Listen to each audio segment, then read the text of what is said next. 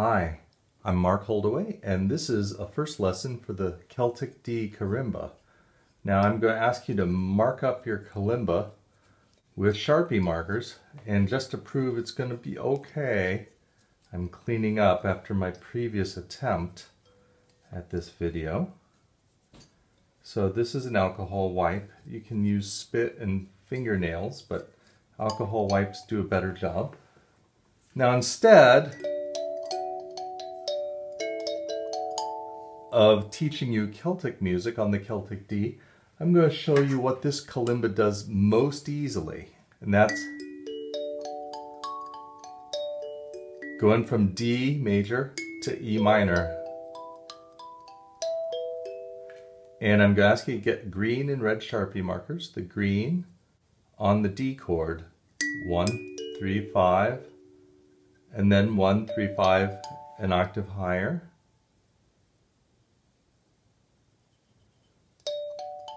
I'm going to throw in the major 7 for good measure. Now, your job is to just color within the lines.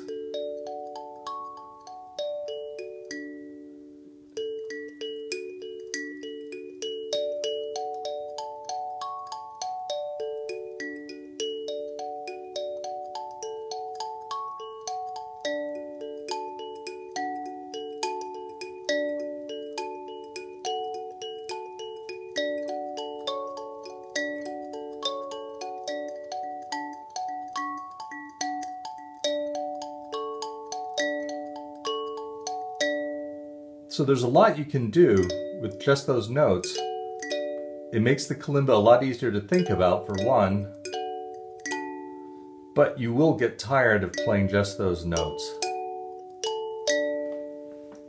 which is why God invented red Sharpie markers. So I'm going here, that's the E note. This is the E minor chord. I'm going to throw in the minor 7th for good measure.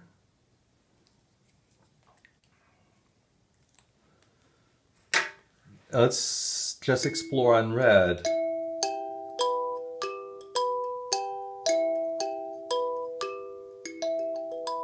You can play those notes in any old order, but those are the most important notes because those are E, the names of the notes that the chord was named after. So maybe come back to that note. But of course, you'll get bored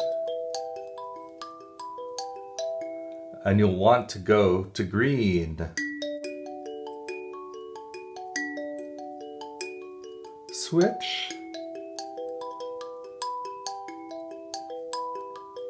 And back.